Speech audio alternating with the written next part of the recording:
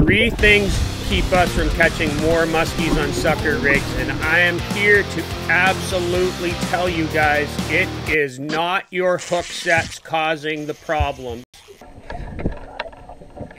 Hey guys, Glenn McDonald here with 54 Bust, and this is a follow-up to last week's video where we talked about, or we showed you guys our last day on the water, sucker rigging. We got 5 fish that day. We actually lost a few fish, but it brought up something that we wanted to talk about, and that is, what are the common mistakes in sucker rigging, and how can we fix these? So there's a perception with sucker rigging that you just get a sucker down there and the muskie's going to come up and it's going to headhunt that sucker.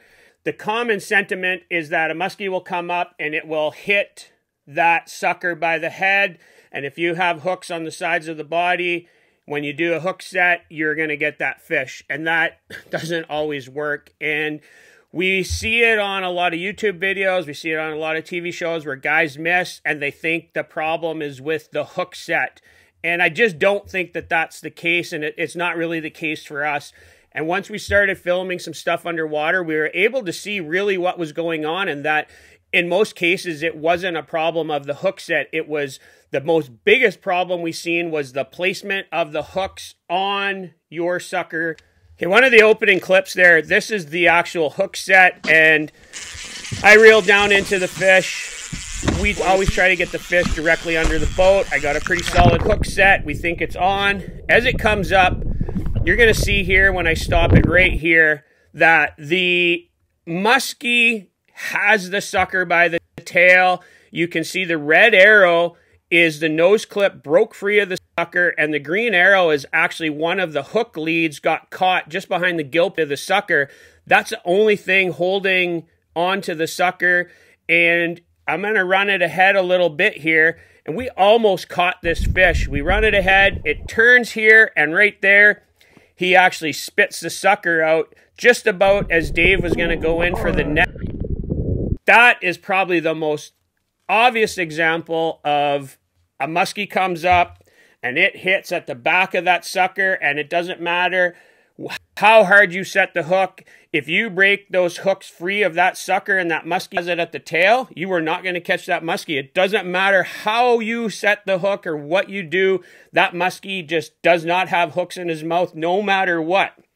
So for us, seeing stuff like that, we started to modify how we rigged up our suckers. So we put one in close to the dorsal fin, up a little bit higher, and then the second one, and keep it underneath the sucker, and that in turn puts it a little bit further back. I know this looks a little bit messy because I'm on a rubber bait, but now if that muskie hits further back, there's a really good chance that he is going to have a hook in his mouth, and it's upped our hooking percentages dramatically, but on top and underneath and further back. And that was just one thing that watching on video was really helpful for us, and we were able to kind of see, like, geez, these muskies are not always hitting perfect on the head, and it's no wonder we're not catching these fish. And it can be discouraging when you miss 3 or 4 fish on a sucker and you think that it's your problem, that you are not setting the hook enough. And we see this on videos on YouTube and on TV, that guys get upset with people because they're not setting the hook hard enough.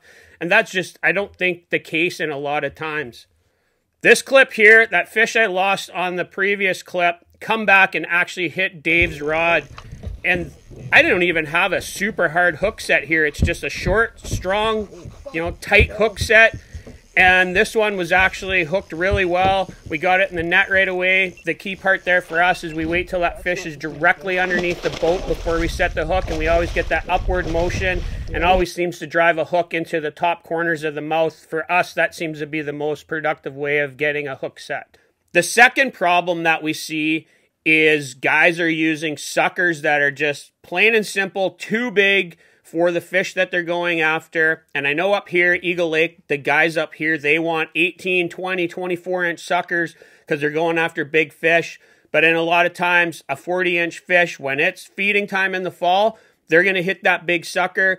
It's almost impossible to have hooks in the right spot. So it's matching your harness size to your sucker size so that you have hooks placed in the right spots. I think that's key for catching muskies, and a lot of great big fish get caught on 12 to 14-inch suckers, which is kind of the size that we prefer.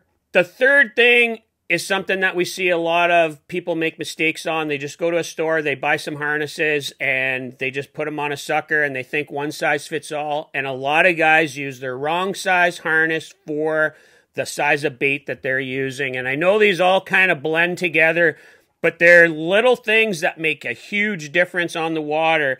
And for us, we always have different sized rigs. So this one is obviously shorter leads than this one.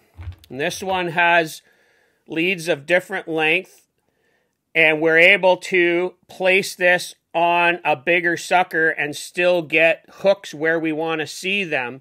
And we modify the nose hook, so instead of sliding up through the lip, I bend the eye so it's perpendicular to the hook, and I like to stick it kind of through the nose like that, and then it is free to run up and down, no problem.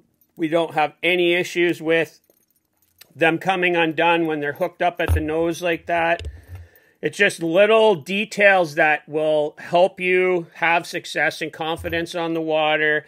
And obviously these leads are way too big for my little rubber bait here, but you get the idea. This short lead would go up at the top of the sucker, and the longer lead would go down close to the bottom edge of the sucker, and that gives me a lot of coverage. Even if the muskie head shots the sucker, I'm going to have two hooks behind it. If it tail bites it, I'm going to have this one hook down at the bottom of the tail, and it helps my hookup percentage dramatically.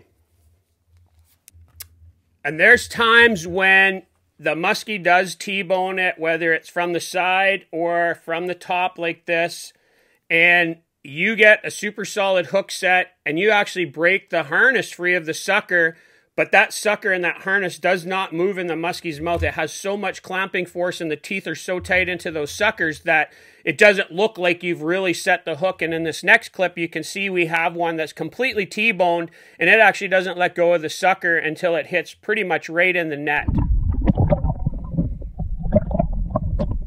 So this one here, it's T-boned really well. It's thrashing, but it's just not letting go of that sucker. And then just as it gets to the net, you can see it lets go.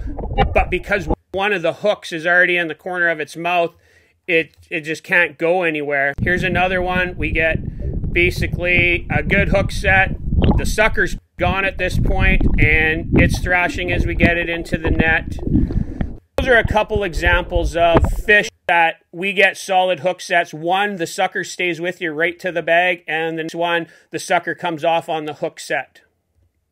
Here's another perfect T-bone of a sucker in the muskie's mouth. I'm going to pause it right here, and you can see that the muskie actually has it from over the top of the backbone of the sucker. And because we always place one hook high up on the side of the sucker, that's probably hooked right in the corner of the mouth. And he thrashes, and this one thrashes right into the net and never does let go of that sucker the whole time. We know this one was actually hooked in the corner of the mouth, but that's a prime example of one that, had he not let go, we would have got him in the bag without even having hooks in him. Hey guys, sucker rigging is so much fun. For us, it's probably our favorite time of year. We just love getting out there, and it's quiet on the lakes, and it's just so much fun looking at your electronics, finding the bait fish, finding the muskies, getting some suckers down to them, and it just can have a great day. For us, 4, 5, 7, 8 fish days are pretty common, so we're pretty fortunate that way. If you guys haven't tried sucker rigging, go out with somebody that's done it before that can show you some of it to get started. It is one of the easiest ways for beginners to catch their very first muskie. And check out the video right here, and you're going to see Dave's girlfriend, Ange, catch her very first muskie ever on a sucker rig. And you can just see how excited she is. And this is what the purity of muskie is. It's that very first muskie. And I think we can all remember that time when we caught that passion. So until next time, 54 Bust is out of here, and we'll catch you guys out on the water later.